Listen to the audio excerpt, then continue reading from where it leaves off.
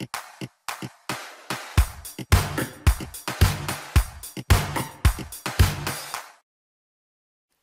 is Kregg with GoEngineer.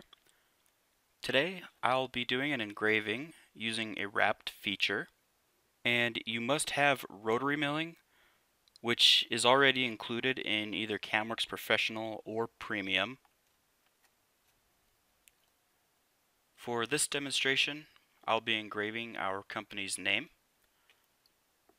To start, I'll create a wrapped feature. I'll change the type to engrave.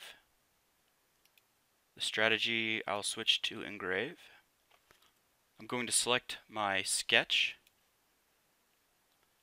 and I'm going to select the surface in which the sketch will be engraved on. Then I'll go to my end condition. I'm going to reverse the direction and specify 10 thousandths for the depth. I'll go ahead and generate the operation plan as well as the toolpath, and I'll show you what that looks like.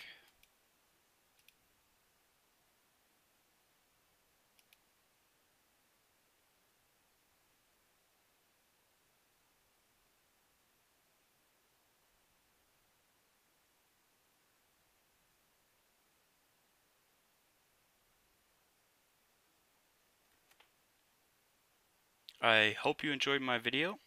This is Kregg with GoEngineer. Thanks for watching.